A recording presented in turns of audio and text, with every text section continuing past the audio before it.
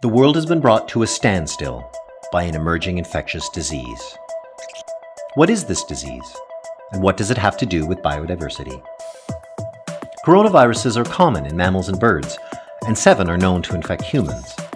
4 of these cause mild symptoms akin to the common cold. COVID-19 is short for Coronavirus Disease 2019. It is an acute respiratory disease caused by the SARS coronavirus 2. It has also been called the novel coronavirus because it had not previously been identified in humans. In the past 2 decades, 3 new and deadlier coronaviruses have emerged from animal reservoirs, causing serious and widespread illness and death.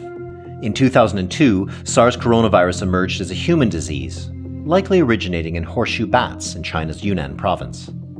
Middle Eastern Respiratory Syndrome, or MERS, was identified in 2012, and scientific evidence suggests that dromedary camels are a major reservoir host. The current outbreak of SARS coronavirus 2, which causes the disease COVID-19 in humans, is genetically similar to coronaviruses found in bats and pangolins. Much is yet to be discovered about these viruses and how they came to infect humans. What is known is that our activities are putting pressure on the natural world, making these kinds of outbreaks more likely.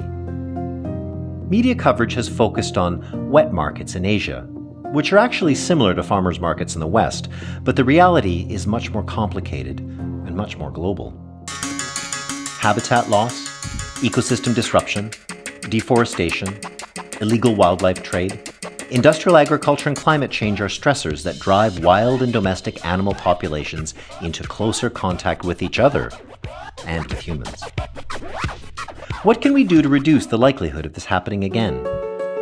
We can invest in restoring habitats and the integrity of natural ecosystems. We can rethink the way we produce and trade in animals and animal products.